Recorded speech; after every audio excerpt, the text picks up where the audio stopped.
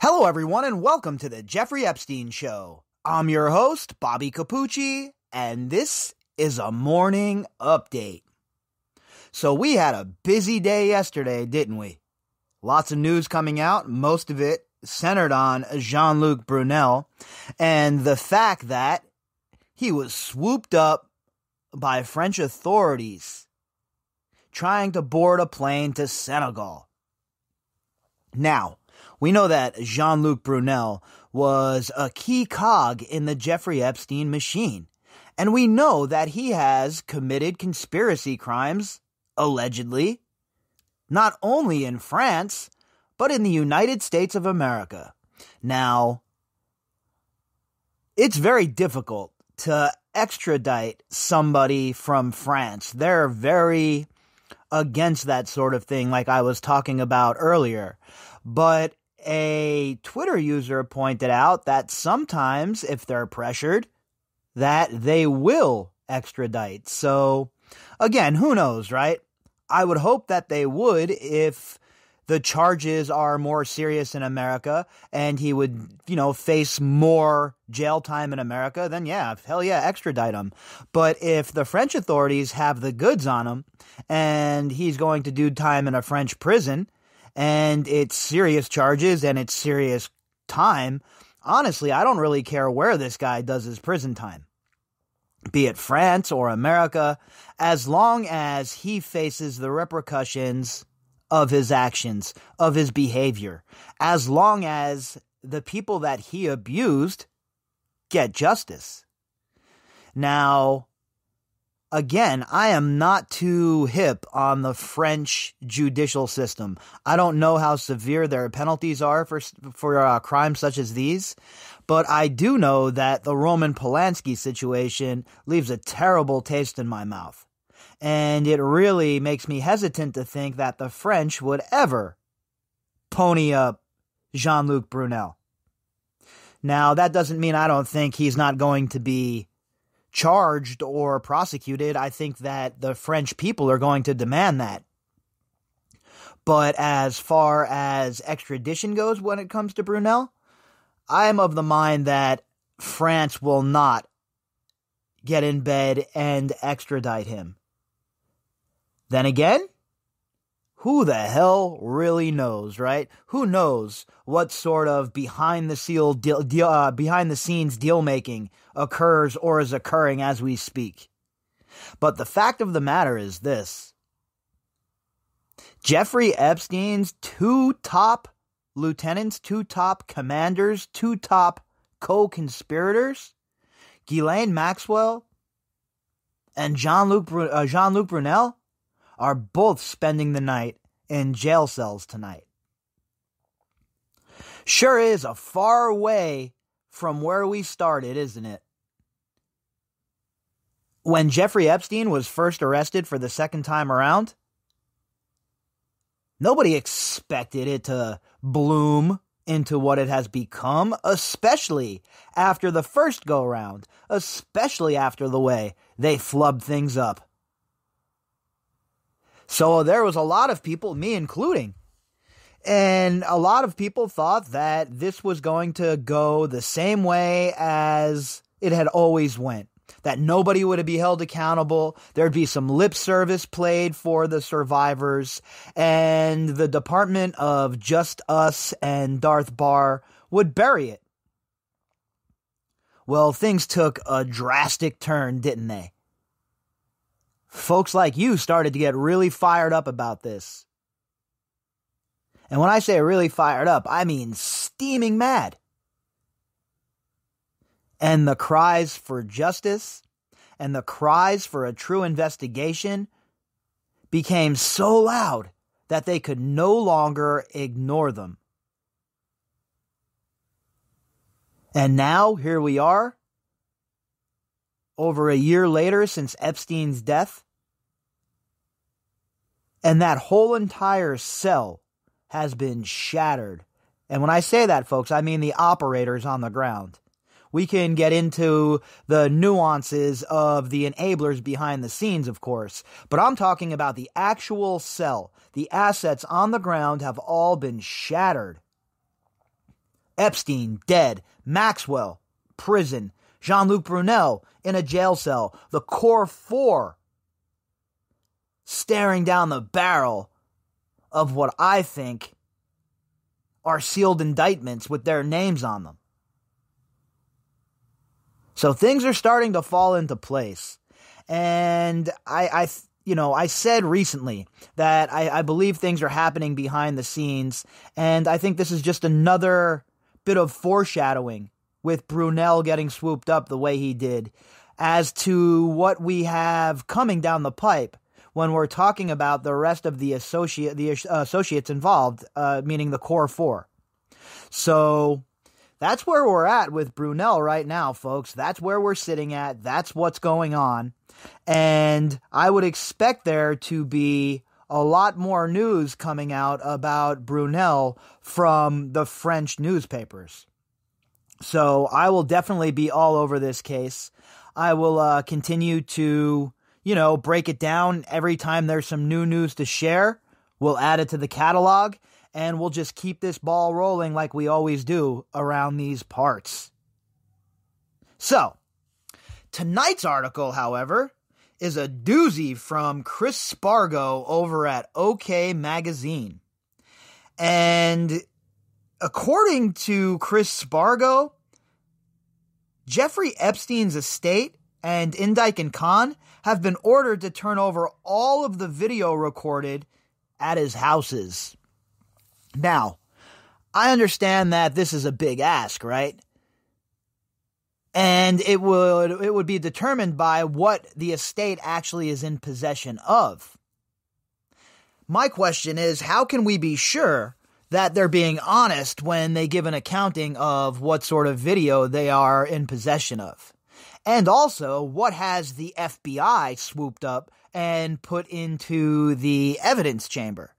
You have to think that the FBI, during some of these raids, everywhere but Zorro Ranch, has picked up an enormous amount of evidence, video and otherwise, and they have it stashed. So I don't know how much video that the estate has, but whatever they do have, well, the United States Virgin Islands and Denise George, well, they want it all. And once again, Chris Spargo is bringing us the goods from down in the United States Virgin Island, and I think that this story will get missed amidst the Brunel hype and the Brunel fallout from his arrest.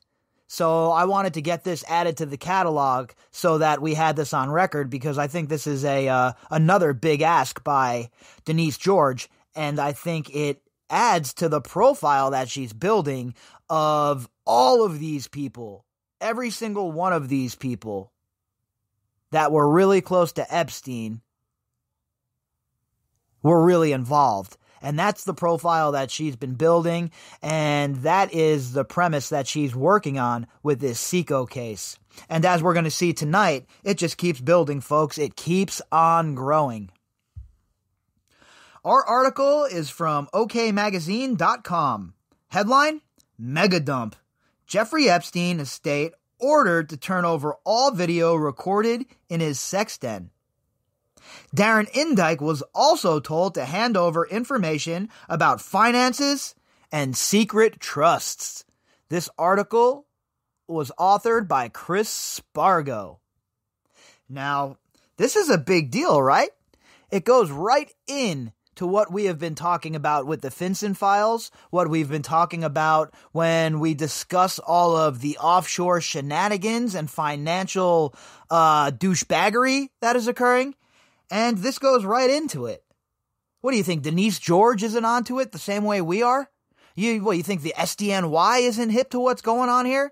Now, the SDNY is keeping their investigation much closer to the chest, considering they're in a criminal investigation, right? They're playing it a lot closer to the vest, a lot cooler, and a lot more undercover. Denise George, on the other hand, is firing off subpoenas like Arnold Schwarzenegger was firing off machine guns in Predator. She is not messing around. Everybody's getting subpoenas. It's like being on an episode of Oprah when she's giving shit out, bruh. Everyone's getting it. And Indyke and Khan are getting piled on. Prosecutors in the Virgin Islands have served a subpoena on Darren Indyke, the executor of Jeffrey Epstein's estate. There are 33 requests in all, far more than any other subpoena issued in the ongoing civil suit, including one for all video and audio recordings from or of any property owned by or for Jeffrey Epstein or any Epstein entity of Jeffrey Epstein or of any female associated with, employed by, or alleged to have been sexually abused by Jeffrey Epstein. Holy cow. That's a big ask, right? And again, I appreciate going for the throat. I appreciate Denise George and her grandeur here. My question is, do they have anything that they'd be willing to turn over? And how would Denise George go about compelling them to do so? It's very interesting to watch the push and pull between the estate and Denise George right now. So I'm very interested to see what comes of this subpoena. It's another slap for Darren Indyke as well. Now, we know recently he was able to dodge a deposition and postpone it, but for how much longer is this guy going to be able to duck and dodge these questions? How much longer is it going to take to have Darren Indyke under oath and speaking with the prosecutors and the FBI? Not in the capacity as an executor, by the way, but as in the capacity of a person of interest, because let's not cut the cake short here, folks, okay? That's exactly what Indyke is. Indyke has intimate knowledge of Jeffrey Epstein's behavior and all of his financial dealings. And I promise you, as we sit here tonight, folks, if you put the screws to somebody like Darren Indyke, he is going to sing you a little song. And there is no doubt he will be rolling over on everybody involved. Anything to get himself a lifeline. No other person knows more about Epstein and his private dealings than Indyke, who served as the convicted pedophile's private counsel for close to 30 years. Yeah, Chris Spargo's once again dead on here. Chris Spargo is once again dead on. That's exactly what Indyke is. Indyke isn't just some lawyer who was hired on, right? Indyke is like Saul to these guys. You know how Saul Goodman was for Walter White and Jesse Pinkman in Breaking Bad? Same shit here. Intimate knowledge of what's going on behind the scenes. And in fact, his fingerprints, meaning his signature, is everywhere on business dealings.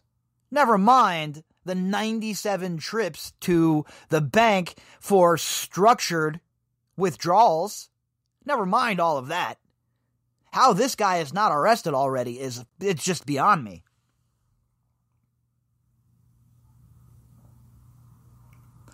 Prosecutors are now asking that he turn over that private information in the subpoena, which was issued earlier this week. It was Virginia Roberts who first confirmed that Epstein recorded people at his properties and even described the control room where a guard watched all those video feeds in the front room of Epstein's $88 million Manhattan mansion. And we know after the fact that many other people came forward and talked about how he had a eye-in-the-sky room, a surveillance room. And if you've ever worked in a position in Las Vegas or another gambling house anywhere in the world, I'm sure, and you have had to go into a surveillance room before, you know exactly what's going on in there. TVs everywhere, got somebody monitoring everything that's going on, and everything's being recorded.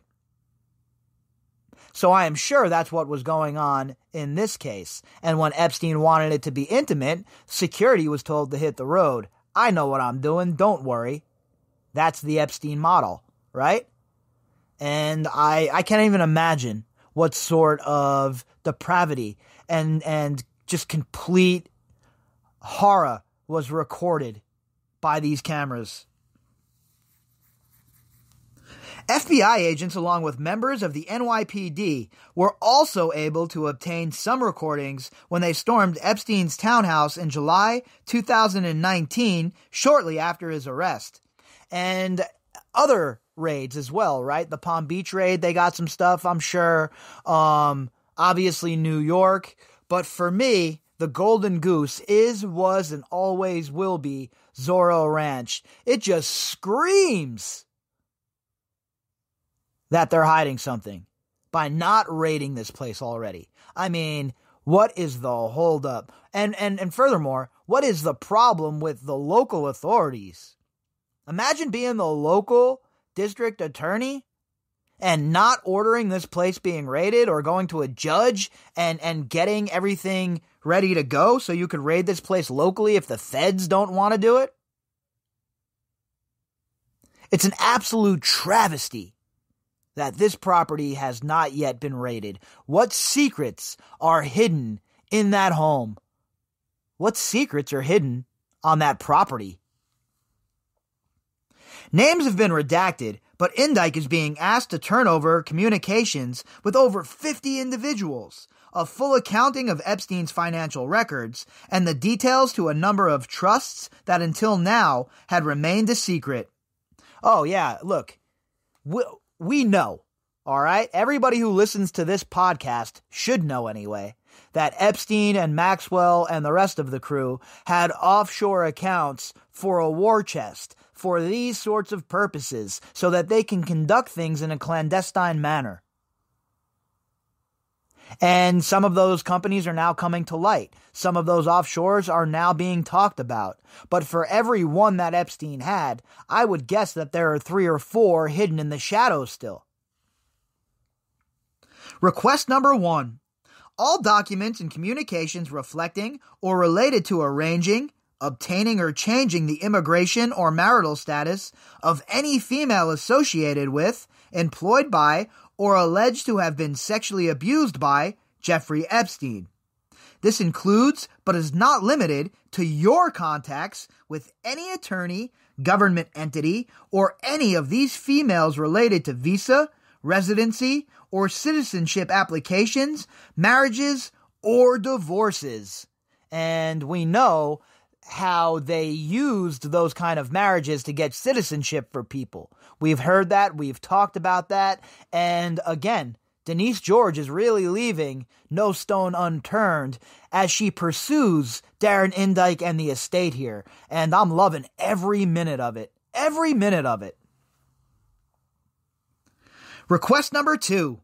All documents and communications reflecting or related to efforts to provide, arrange, or pay for counsel for or to secure immunity for any employee, agent, or associate of Jeffrey Epstein. This includes, but is not limited to, redacted, redacted, redacted, redacted, redacted, redacted, redacted, redacted, redacted, and redacted. It's like a rap song, right? Yo, yo, yo, yo, it's redacted. So there's going to be a lot of redactions in this, okay? And you know that a lot of the people that are being mentioned in these filings are survivors. So I'm not so mad about these redactions per se, but it's funny to read all of those redactions in a row like that. Request number 4. All documents and communications reflecting or related to travel to or from St. Thomas or Little St. James, or visits or visitors to Jeffrey Epstein in the Virgin Islands. So, if you visited Epstein or any sort of communications and you traveled from or to St. Thomas or Little St. James, and your name is documented in any of the paperwork or documentation that is in the possession of Darren Indyke and the estate, get ready, because your name's about to get dragged into this shit if Denise George has her druthers. Request number 5. All documents and communications related to the purchase, development, or environmental status of or protections for Little St. James and or Great St. James. I remember reading about some sort of environmental issue about, I want to say some kind of lizard or something. I don't remember exactly what the environmental hubbub was about, but there certainly was some kind of issue about Epstein and clashing heads with environmentalists over something. Request number 7. All documents reflecting or related to any communication with any financial institution regarding, on behalf of, or as an agent for Jeffrey Epstein. Yo, that's a big one. Anything that he acted as a beard for, right, as an agent for, they want all of that documentation. I hope he kept those ATM receipts when he was taking out 7,500 racks at a clip. They're going to want that documentation, homie. You better have it. Because this civil case can very quickly turn into a criminal case in the Virgin Islands. Remember that. If Denise George, if she really wants to, I'm sure she could pivot that way right now even. So I'm interested to really see when all of this has been brought forward, when Denise George has all of this evidence, I'm interested to see how aggressive she becomes in a criminal manner. And I guess a lot of that will also depend on what goes on in the SDNY. This includes, but is not limited to, contacts with American Express, American Foreign Exchange, Deutsche Bank, Banco Popular, JP Morgan Chase, Morgan Stanley, Bank Leumi, and First Bank. All such reputable monetary institutions, such great lending institutions. They've never been involved with any sort of money laundering or scumbaggery or having to be saved by the citizens of the United States and elsewhere, have they? No, not them. But during a global pandemic where people are literally struggling to put food on the table, have any of these banks reached out to anybody and offered to knock half of your finance rate off for a few months? Have they offered to do anything for anybody besides maybe freezing a payment or two that you're going to end up paying on the back end anyway?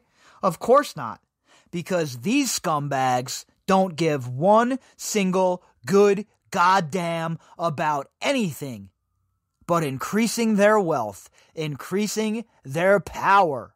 And all of these banks that were involved with Jeffrey Epstein or any of these other sex traffickers or any other sort of absolute stain on society should face severe criminal penalties.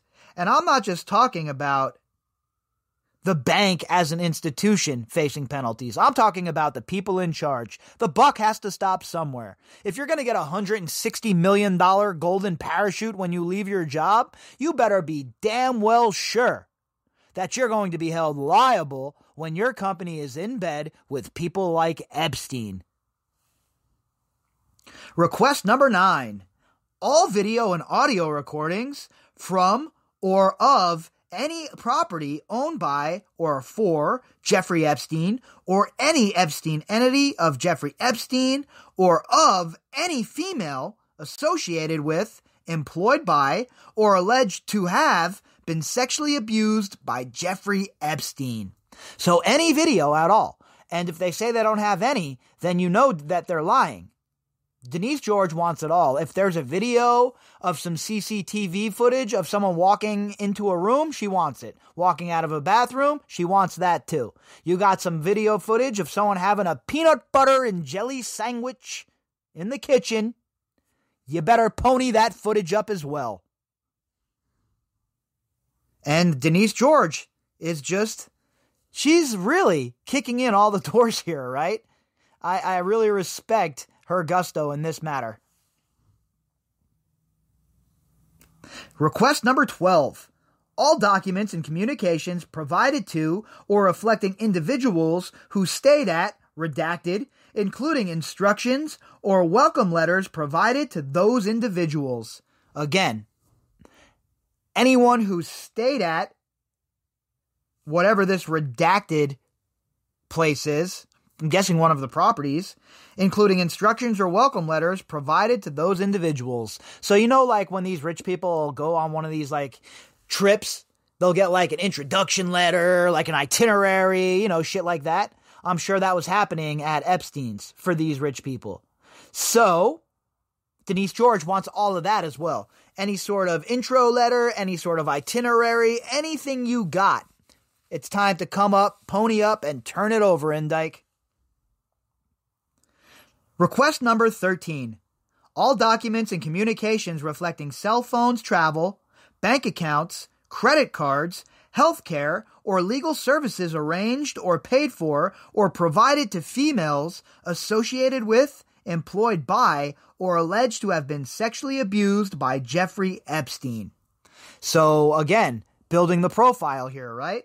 Cell phone records, travel records, bank accounts, credit cards, healthcare, legal services.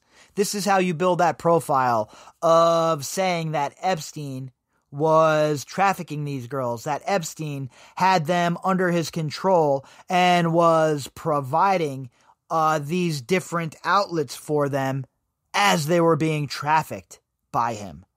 And that is exactly what's going on here. That's the case that Denise George is trying to make here. And all of these subpoenas will act as a way for her to collect these receipts to prove with evidence that's more than circumstantial her case in a court of law.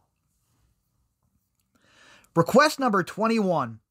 All documents and communications related to or reflecting the establishment, purpose, activities, investments, employees, income, or expenditures of Financial Trust, Southern Trust, and Southern Country International. Now remember, those are the big ones that he had down there, right? Those are the big money laundering joints, in my opinion, in my estimation. And those are the places where people like Leon Black were heavily invested and heavily involved.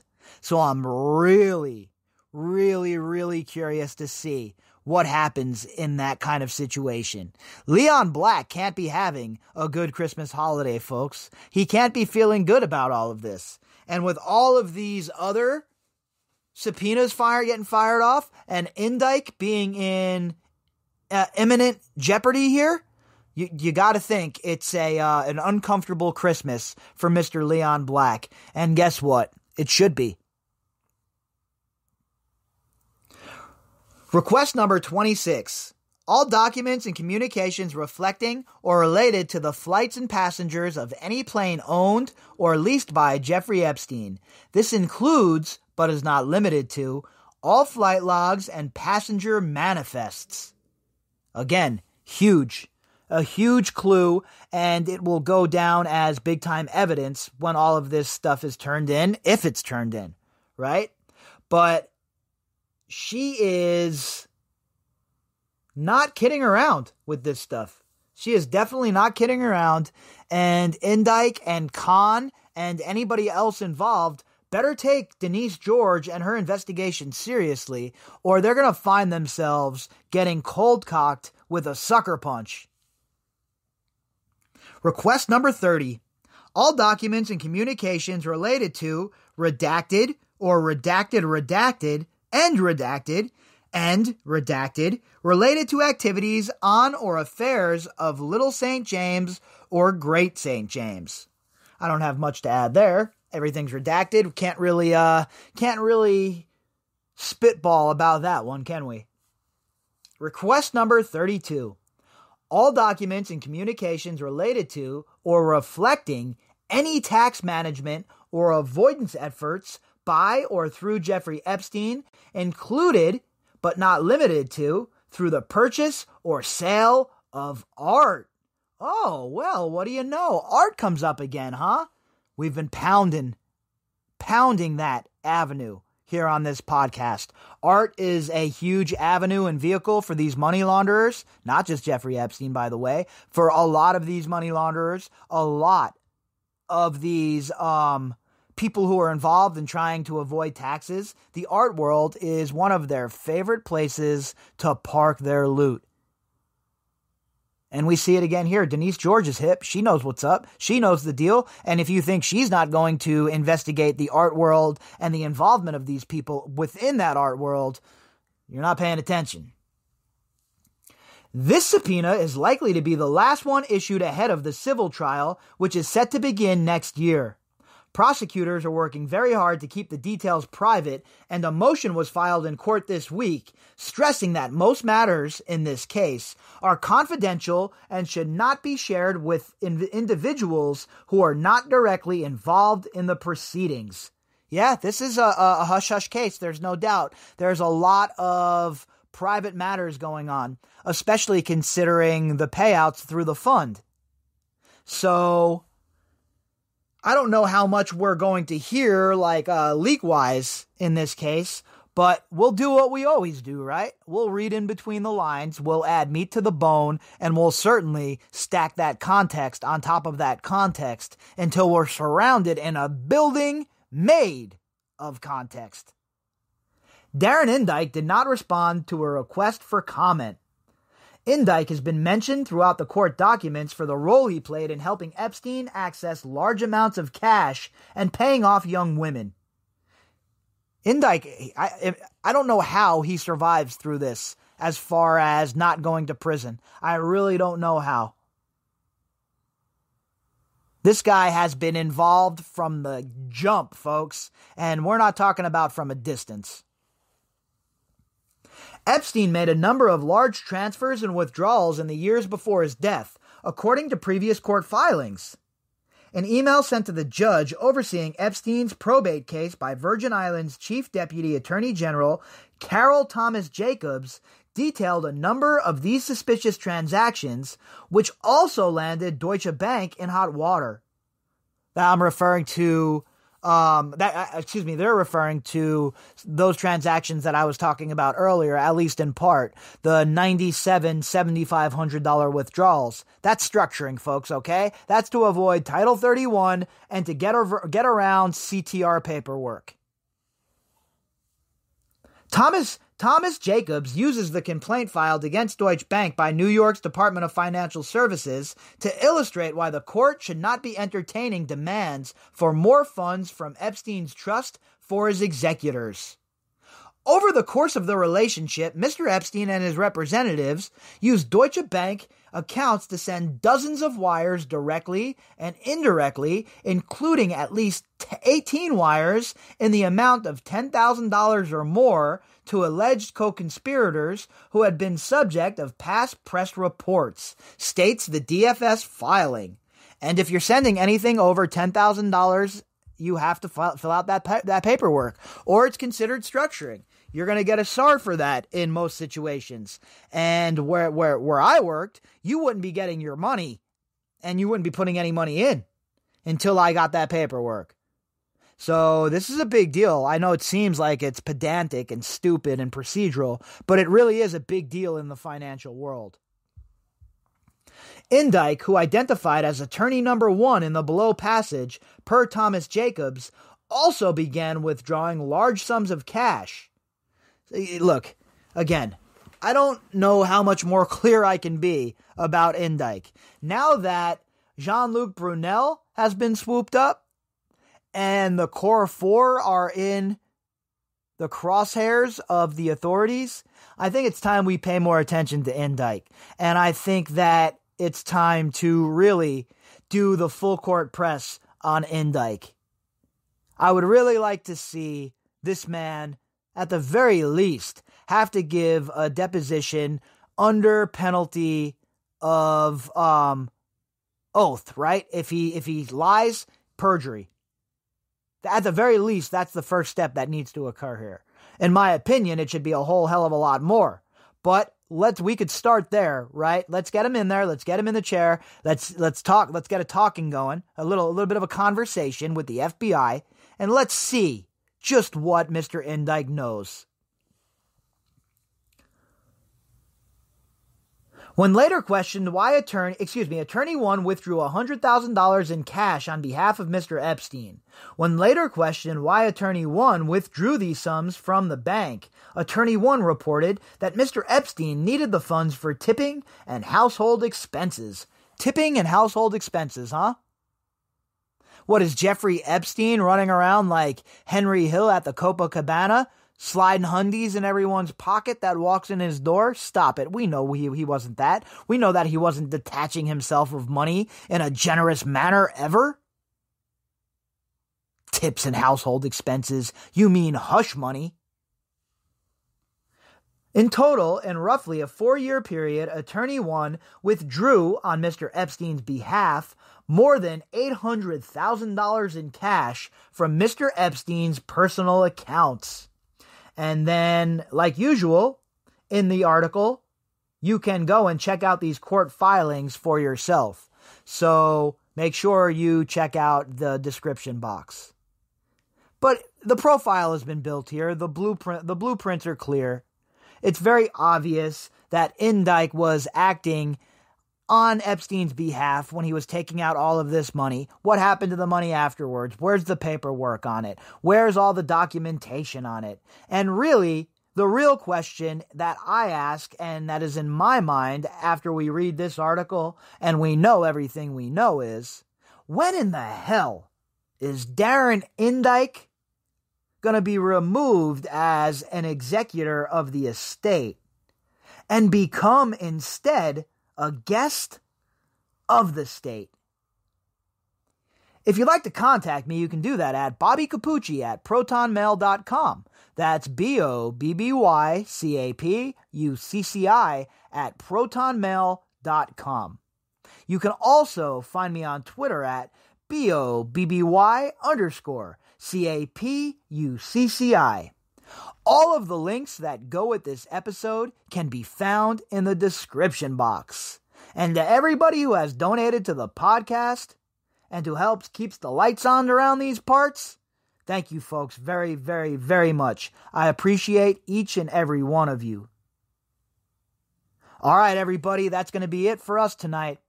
I will be back later on tonight, and we will pick back up where we left off. All right, everybody, please enjoy your afternoon.